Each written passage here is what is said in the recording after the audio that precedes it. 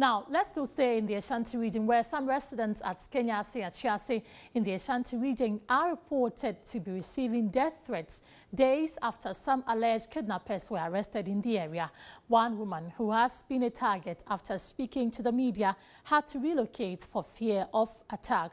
Northern Sector Bureau Chief Kofi Domfe joins us live at Skype from the Ashanti region for more. So, Kofi, tell us, is there a sense of insecurity in the Ashanti region?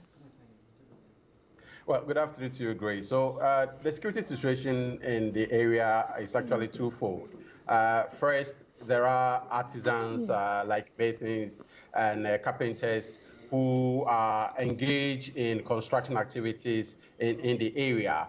And some of them are temporarily accommodated in some uncompleted buildings and other makeshift structures. These and other residents of Achiase fear they may be targeted should the police move in for any mop-up operation, that's for possible accomplices in this kidnapping operation. So for these people, there is a sense of insecurity based on them being targeted as suspects for arrest. Then there is this second group of residents who fear that allies of the kidnappers who are arrested will target them for harm. And for this reason, there is a call for police protection. And also the media has also been cautioned to be circumspect in exposing individuals who volunteer information on incidents that led to the rescue operation.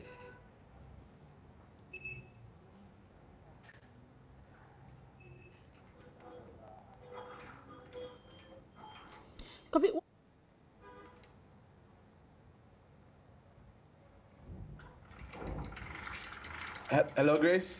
Yes, Kofi, I'm asking what we know about the ownership of the house where the kidnappers held their victims. Have we had somebody coming up to claim ownership of the house? Okay, so this two-bedroom house is said to be owned by a man who is currently based in Mauritania. Interestingly, he only got to know that his house that was actually his house after the rescue operation. And the person who had been contracted to build a house is said to have sent a photograph to the man of a different house, and ostensibly to deceive him of the stage of the project. So it's not clear if he will return home after this incident. So the owner is currently not in the country and is based in Mauritania. But has it been declared as a security zone so that it can help the police with investigations? I mean, are people prevented from gaining access to the place, or it's open? So as at midday, let's say 11 a.m. yesterday, when I was around the area, the place had not been cordoned. But just when myself and the team were leaving the scene, a team of CID and other security personnel were in the area, and they later cordoned off the place. So as we speak now, the place has been cordoned, and the police have gone into further investigation. Okay, so away from Kenya, so we know the TV3 office is at Asqua, and let's look at this general mood in Asqua and the surrounding environs. Do they have the same feeling as that of Kentase?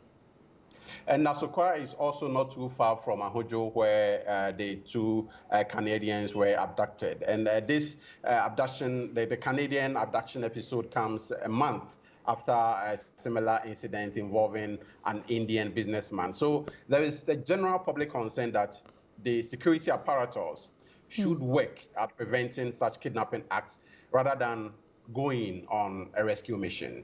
All right. Thank you very much for speaking.